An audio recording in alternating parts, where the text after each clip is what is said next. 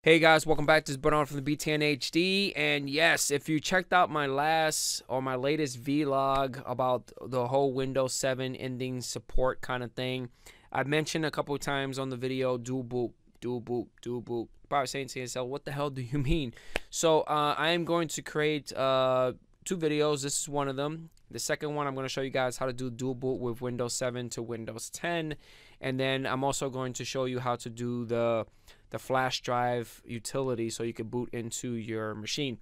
The reason why I'm going to create that third video is because the way that I'm doing everything right now is within a virtual environment, because I don't have a lot of physical machines that I could just grab and show you guys how to do it in real world, right? So virtual machines is the way that I am able to kind of illustrate it to you guys. So let's get started. So I have a Windows 7 machine. I'm going to click on the start menu.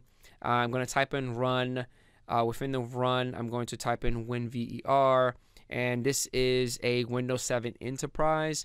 It doesn't matter what version of Windows 7 you have, you are still able to do a dual boot. I just want to show you guys that I'm running Windows 7. Okay, so the next thing we need to do, again, open up your run dialog box. So go inside start, type in run, and we need to enter the following. It's going to be disk management. Now, you're not typing the entire thing, disk management. You're going to do disk mgmt.msc. Okay, hit enter, and it's going to open up the disk management. Now, for this to work properly, you got 2 ways. You can have a second partition. You have your C drive, you have a D drive. That D drive is like a separate hard drive. If you have only one hard drive and that hard drive is huge, let's say like 500 or a terabyte, you can actually split that volume into half and install the other operating system into that volume that you just created. So that's what I'm going to do. I have a C drive. C drive is about 500 gigs. I'm going to right click on it. I'm going to do shrink volume. It's going to start processing itself, and it's going to give you this. Now, Windows automatically is going to give you half and half. Okay, if you want to calculate the space between your C drive and your new volume, go for it. For this video, I just left the default. I let Windows calculate how much I want for my C drive and how much I want for the extra volume. I clicked on shrink, and it shrunk it. So now my C drive is 250, and the allocated part that I just created, that empty space, is now 249.40, around 250, right? Somewhat, right? Now, because I'm doing everything within a virtual machine, I'm going to click on VM, going to edit the settings, and within settings, I'm going to go inside CD DVD. I'm going to click on data store ISO file, and I'm going to browse to my Ubuntu. So that's what I'm going to deploy, Ubuntu.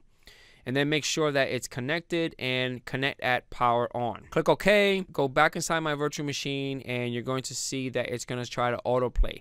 Now, on the third video, I'm going to show you guys how to take that ISO, right, that Linux operating system, that ISO, and burn it into a flash drive and get one of my laptops that I have around the lab and show you that you're able to plug it in, and then we're able to go inside BIOS, configure BIOS to talk to the USB, boot inside the USB, and then install it. That's going to be a later video. From here, we're not going to do anything. We're not going to click on open folder to view files. We don't want to do anything.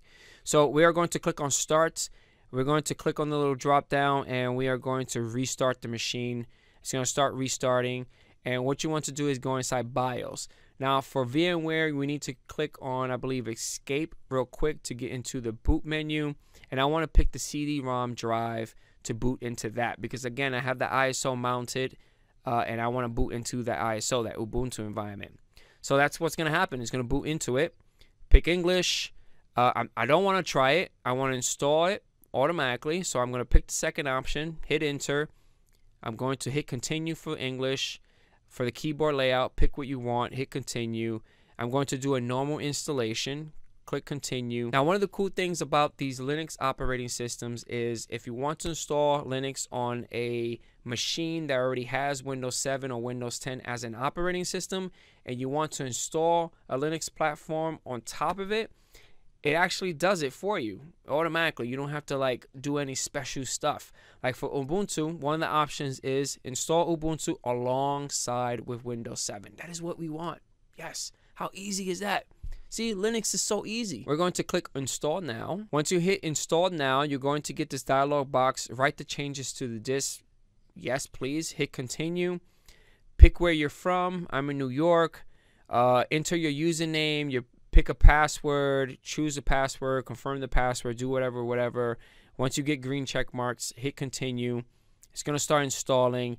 Once you get to this part, restart. It's going to want you to remove that ISO and restart the machine. It's going to get to here. One of the cool things about Ubuntu is it gets to this part right here. It doesn't automatically push you to the Linux operating system. It says, hey, you got multiple options to get into your machine. You could get into Ubuntu, or you could go inside Windows 7. So I clicked on Ubuntu. I'm able to log in. I'm going to click on my username. Boom, I'm in. Cool. And that's it, guys. That is how you do boot. I think at the end of the video, I'm going to do like a fast kind of speed video of like going back and forth between Windows 7 and Ubuntu. Super simple. You're able to just restart your machine, and it gives you an option, Windows 7 or Ubuntu. Windows 7, Ubuntu, and you're able to go back and forth. How cool is that? Hopefully you guys enjoyed this video. Don't leave yet. Make sure you catch that speed video because it's going to happen right now. Again, hit that like button, subscribe, make sure to share the video, and I catch you guys on the next one. Peace out.